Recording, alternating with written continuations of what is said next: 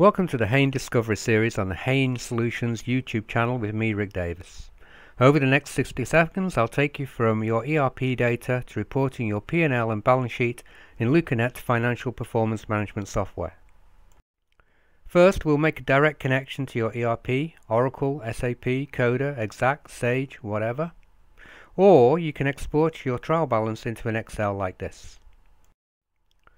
Then import your data into LucaNet, assigning your account codes to your P&L or balance sheet as you go, and creating categories to get the layout that you want.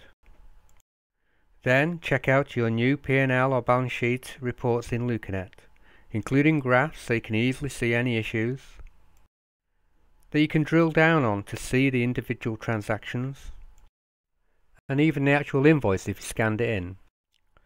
You can export your P&L to Excel for distribution, or connect a pivot table to LucaNet for analysis using a familiar tool.